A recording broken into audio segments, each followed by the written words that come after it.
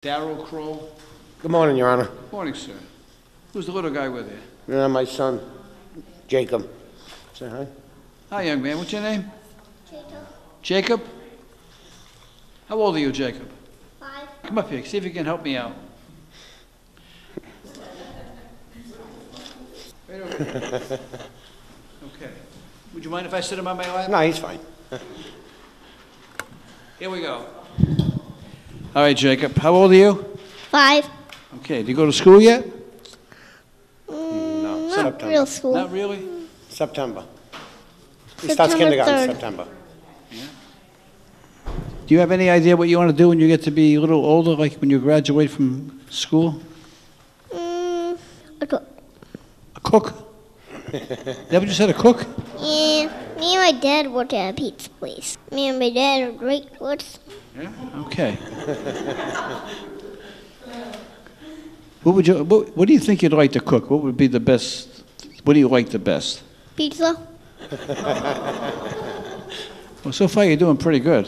All right, I'm having trouble with this case because I have a situation where your dad is charged with parking on a street up on the east side. And I have 3 choices. I can fine him $90, I can charge him $30, or I can charge him nothing. What do you think I should do? 30. 30. So you're a pretty good judge. Now, there's an old story about King Solomon, who everyone quotes, and King Solomon was all powerful, and usually he would split the difference. You know, he'd pick a middle road, and that's exactly what you did, and that's a very logical way to think. Is there anything better than 30, you think? None. None? Is that what you said? Yeah. Have you had breakfast yet? No. No. Well, suppose I make a deal with your dad, okay?